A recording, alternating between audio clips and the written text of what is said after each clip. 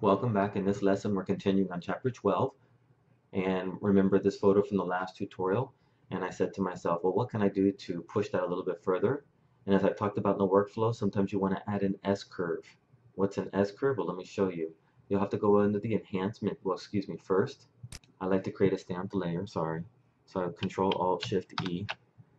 Now, every time you create a stamped layer, it does add to the file size. So I want to let you know that, okay? That's just something that I do. And then I go to the enhance, adjust lighting, no, adjust color, sorry. And I'll go over here to adjust color curves. And you'll notice how Photoshop sets this up.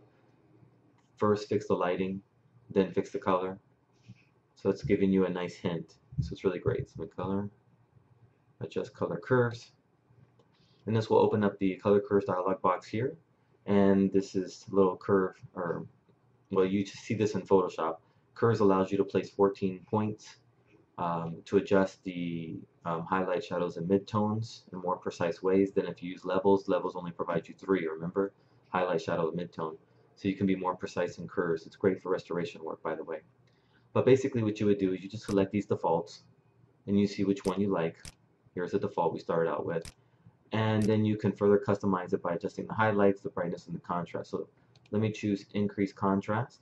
You can see this is my typical S-curve that you'll hear about. The S-curve increases the contrast in the middle and still protects your highlights and shadows. And you can move these around if you want. Okay, not so dramatically. And then you click OK. If you want, you can reset. And you're probably saying, well, Chris, this looks a little over the top. I don't think this did a little too much increasing contrast. You're right. I would agree with you. But what I can do is I can go over to Layers panel and reduce the opacity and bring it back a little, maybe about 55.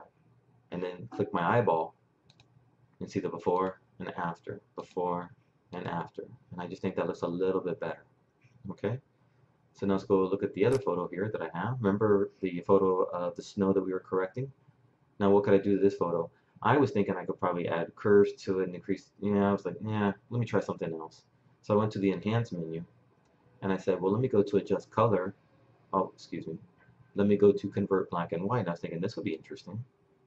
This will bring up the convert to black and white dialog box. And again, you'll see familiarity here, but there's a little bit difference. You have your default settings you can select from, which is nice.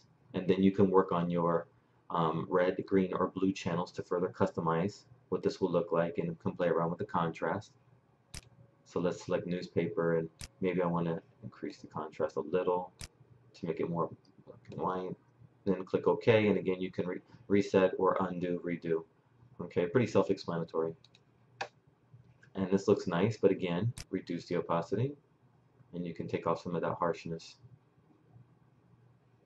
Okay, and if you wanted to, you could even make a mask and paint in the effects of where you would want that to happen. So it doesn't limit you.